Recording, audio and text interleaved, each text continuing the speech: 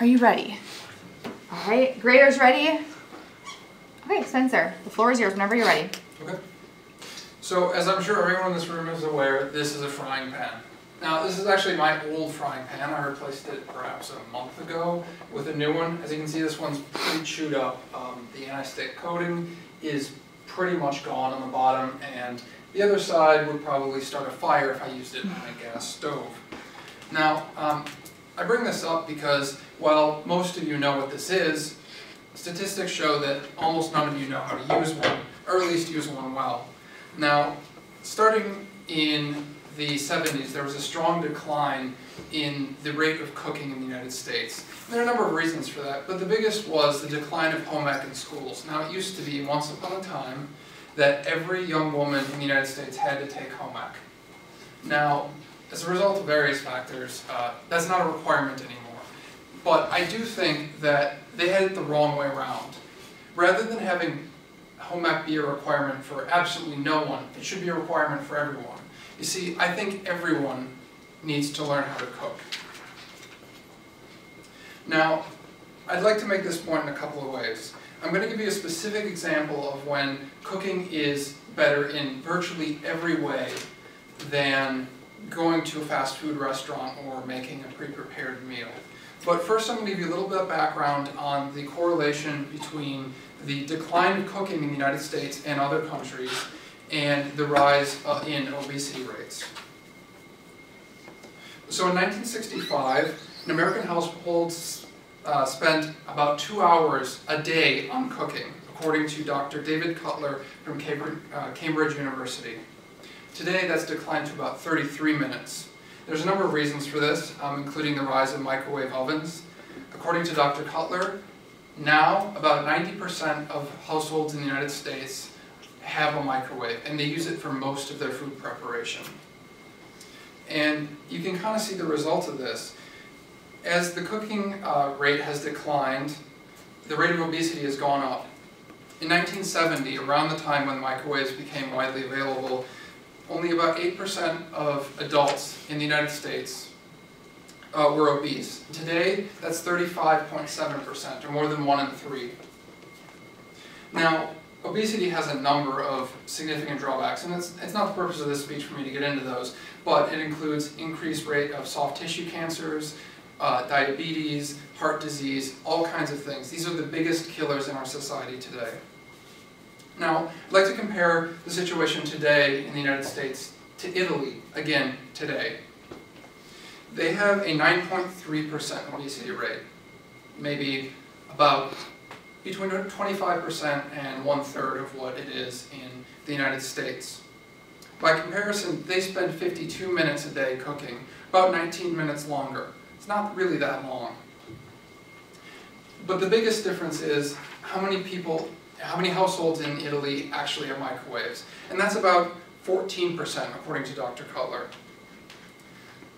Now, this isn't just a coincidence. This is true over every single country where data on cooking is available. Dr. Cutler did a study and found that there is a strong correlation between the amount of time a country spends cooking and the body mass index, which is a common measure used to measure the average body fat of a person, across every single country. They found that just 15 minutes extra spent cooking correlates to a 0.5 reduction in the body mass index, which amounts to, on a typical person, between 3 and 8 pounds of weight loss. Now, I told you a little bit about the background on a correlation between weight gain and not cooking. Now I'd like to give you an example of how you can make something at home and have it not be, eating acorns or something. That's a common misconception about cooking. In order to have it be a benefit, you have to cook healthy. Now, who here likes cheeseburgers? Yeah, pretty much everyone. We're a country that loves cheeseburgers. Now, I went out to the McDonald's website and I dug up the nutrition facts for the double quarter pounder with cheese, which is one of their best-selling items. And it's quite grim, actually. Just the burger, no fries, no soda, is 750 calories and 43 grams of fat. Pretty nasty stuff here. Now, using the wonder of the internet, I was able to use a tool called Wolfram Alpha, which essentially allows you to put in a recipe, and it'll put out a nutrition label for whatever you made. Now, I did this for my recipe for cheeseburgers, which I want to be clear, I fry cheeseburgers in butter. I make no effort to make them terribly healthy. Now, I came back with a half-pound cheeseburger with real cheddar cheese, bun, everything, same condiments, and I came back with 550 calories and 30 grams of fat, which is significantly less than the McDonald's double quarter pounder with cheese. And this is due to a number of factors, but the biggest reason is you can't go to the supermarket and buy ingredients that are as low quality as McDonald's uses. And they're one of the better fast food restaurants. So I've told you a little bit about how simply making something yourself, even something that's not really health food, can make can improve your health outcomes. But there's another common misconception, that in order to cook these sorts of meals yourself, you have to break the bank. Now, that double quarter pounder with cheese from McDonald's is, according to the McDonald's website, $4.90.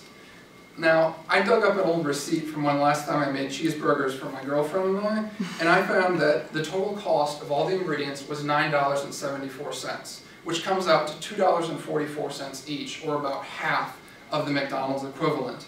Now, that's really not McDonald's being cheaper here. I think we can all agree.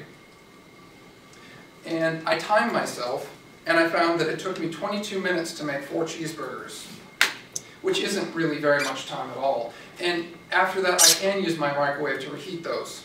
In order to go to McDonald's and get 4 cheeseburgers, you'd have to be a pretty fast driver to get it done in 22 minutes.